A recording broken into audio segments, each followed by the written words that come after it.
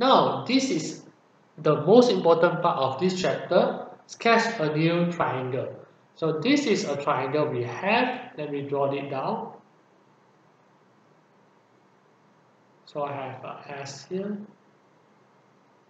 T 5 cm, this is 105 degree, and 35 degree over here, this is Q.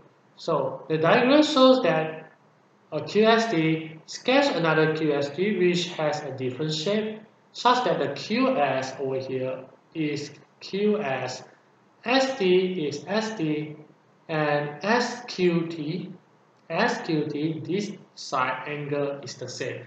So this part is the same.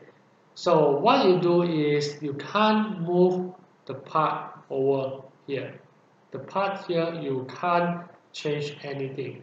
What you do is to change the opposite over here or to change over here.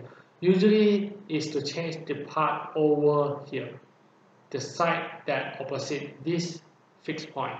So this is 5 cm. Usually you bring it in and make it into an equilateral triangle. This is also a 5. Then this will be your T prime. So you are required to sketch a new triangle. So this is your Q prime. Bring it down. This is your S prime. And this is your T prime. So this is the triangle. So this is the original one.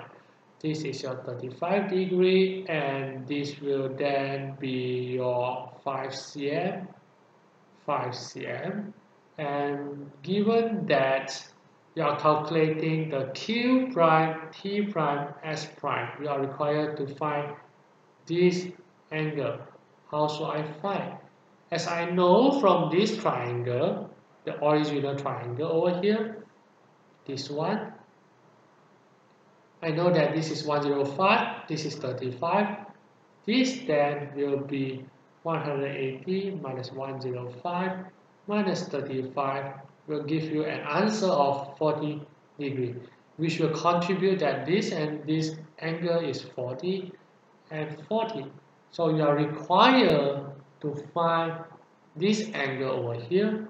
So what is this? So this is 180 minus 40 degree, which will give you 140 degree on this part, Q prime, T prime, S prime angle. So this is the answer of this question. So that's all for this chapter. Thank you.